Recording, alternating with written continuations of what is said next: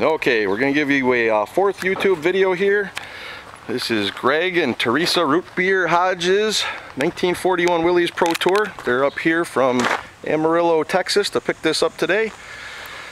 And you got a pretty good setup here. We got some billet specialties 20x10s on the rear, 17.7s on the front. And you can see from our earlier video, we showed you the big old Willwoods under there. I'll zoom in a little bit, but you can see how nice that they fill the big windows in those wheels. So they're going to stop the car on a dime and look great doing it. We'll give you a quick walk around the car here. It's a little sunny out today, so not the best day to take pictures, but we'll do what we can. I'll give you a shot down the side. You can see how nice and straight the car is. Body lines all match up. I'll walk you over to the hood. And this is our preliminary hood gap here, which is better than probably what a lot of you'll see at the shows. Door lines are all good. And we'll give you a shot in here. We got the Flaming Rivers polished stainless steel steering column here. And our 3-spoke wheel at the top, missing a horn button, which we won't put on until the car gets aligned. And we've got a 4-inch drop-down dash panel here right under the dash. And that's good for hiding a lot of accessories, ignition, air conditioning ducts, pretty much anything you want. You can see the floor mount down there at the bottom is polished aluminum as well. And our drop hiding under there.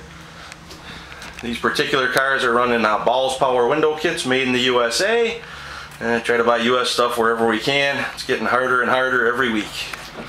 And you can see the inner door panels are removable at the top, so you can put feathers in there and weather stripping, and makes it a lot easier on the builder. We got our 15-gallon fuel cell down here with custom bracketry and a stainless steel vent tube in the rollover vent. And you can see the 0 to 90 ohm GM sender hiding on the front of that. So I'll give you a quick walk around the car here.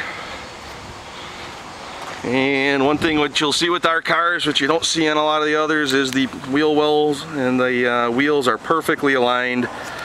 Nothing annoys me more than having the wheel offset in the wheel well. So we usually set these things right up in the dead center.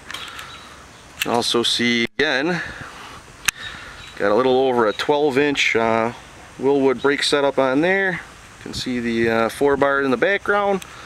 We'll zoom back out there. And we'll show you some of our little trick stuff here. We got some 41 Willys tail lights on the back. These are just about dead similar to the original Willys, except for the fact that they're LEDs and about 5 times brighter than the originals. So those are a good setup. I'm going to have Robbie open the trunk for us. Since the car is not wired, we've got a little emergency cable here. And you can see the trunk is pretty well balanced. We'll walk around here. And the sun right in our eyes here. But you can see nice fuel cell there. You can see our aluminum trunk latch assembly. And there we go a little bit. You can see the gas shocks hiding over there, but you can see the trunk is really well balanced. I'm going to have Robbie pop the hood for you. And as we go along, you can see how nice the bodies look.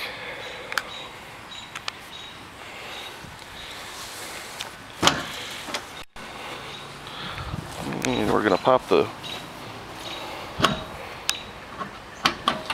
there we go with the hood.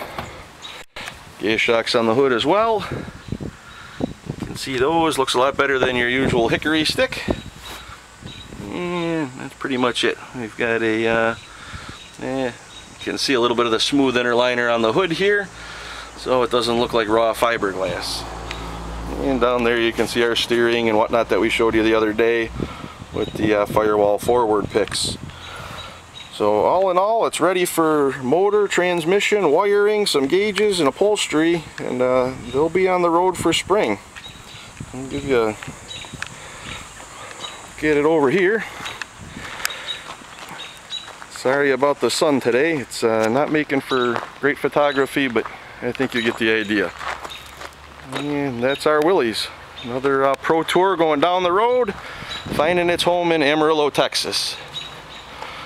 I'll just give you a quickie on the tire combo here. These are 10-inch 20 by 10s. You can see we get some pretty good meat hitting the ground there. And I don't think we'll have any problems with traction at all on this car. So hope you enjoyed our fourth video, and we'll see you with the next one.